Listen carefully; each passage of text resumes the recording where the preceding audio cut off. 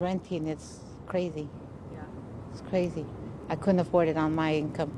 Staring down an eviction at the Weldon Court Mobile Home Park, Carmen Prieto was optimistic heading into tonight's city council meeting. I'm excited. I want to hear good news. I want to see things that's going to happen to us. Right now, Carmen doesn't know where she'll live next, only that she can't move her 1973 mobile home.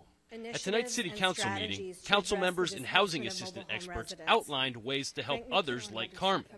They included immediate measures like rental assistance and housing navigation services, to longer-term options like zoning changes and ways for mobile home residents to own the property they live on. It takes an immense amount of time to get to move in, and now you're somewhat stable.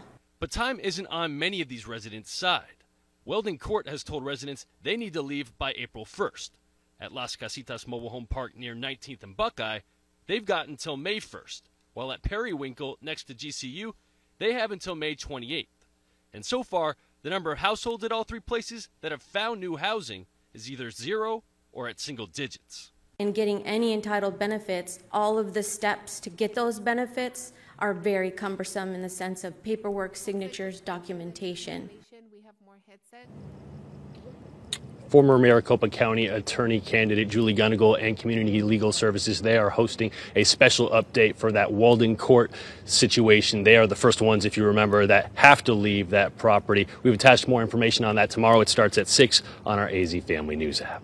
Live in Phoenix, Elliot Polikoff, Arizona's Family. Elliot, thank you. Major